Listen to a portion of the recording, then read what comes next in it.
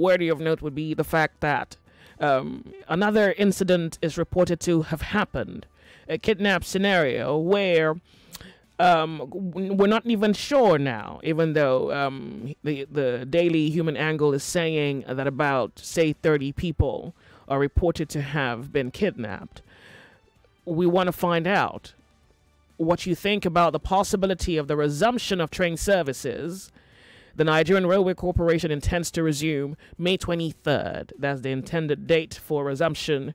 Do you think they should resume when the people who were on board their train got kidnapped? Some, reported dead. Do you think they should get back to business as usual, life as usual, even though the victims' families are calling on government to ensure that those Nigerians who are still with kidnappers are returned? I want to find out what you think about it. Let's talk on Nigeria Info.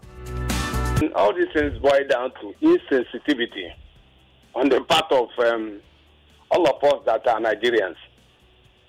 The government, the people that are going to be boarding the train, even while some other people are still in captive, in captivity.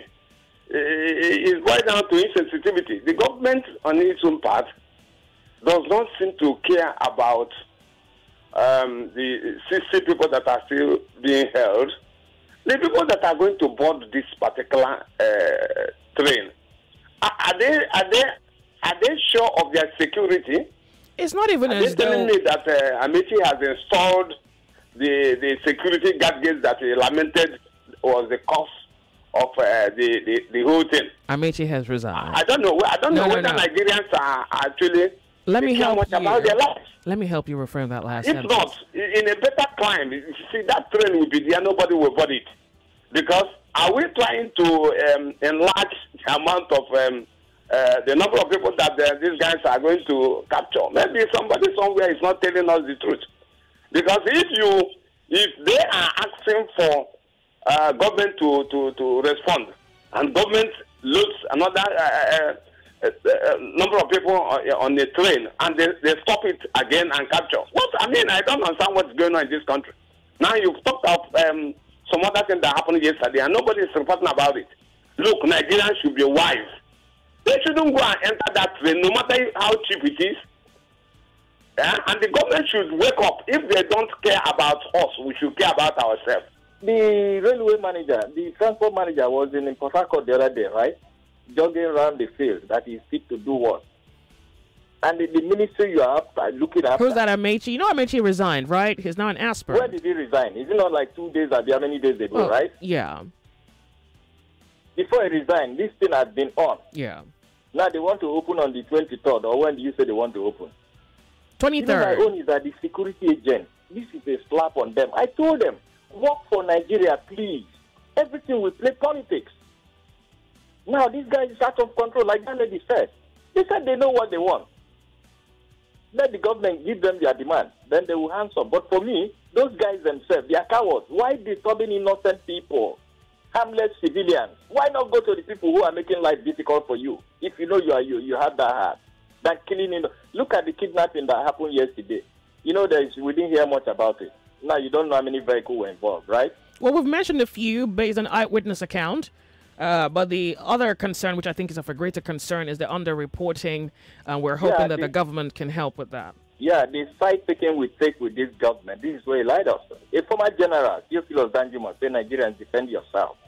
This is a general. Before a general can say that.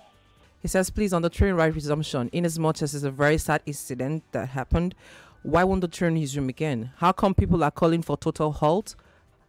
How come people calling for total halt haven't stopped traveling by road or by flight due to unaccountable security mishaps? I beg we should rise from the low and move. We can only know we're getting better by daring situations and testing government's improved efforts and new resolves. Rail travel, like other means, is a risky necessity for people who need it. It's not a leisure ride. Well, thank you. Hold on a second. In all of that, it would appear that you forget that there are victims, because you said nothing about the victims. I don't think... Well, I'm hoping I do not misunderstand you. Yeah, don't forget, I don't think that people are saying that the train should not resume because it's not luxurious enough. No. So far, the people who have said that they should not resume are only saying they shouldn't resume when there are still victims with kidnappers. That's really it. It's not saying don't resume because we don't think you're fancy enough or 21st century enough, but thank you very much. The problem there is that the guys, the victims, or the relations of the victims, I heard they said they are going to protest to stop the railway from resumption. My advice to them, at least as a lawyer, is that they should not confront the government. My advice to them is to go to the Federal High Court, and file action against the managing director of the rail corporation. Oh, okay. And the federal government, so file action against them and apply for injunction to stop the Nigerian Railway Corporation from resuming. Okay. And then ask for more prayers, like damages for the injuries suffered by the victims. So that is the way to go. To go, they are not going to get anything by violence. Nigerian railway should resume, but passengers should hold their ransom in case they get kidnapped. Why would you say that? What? No, I don't.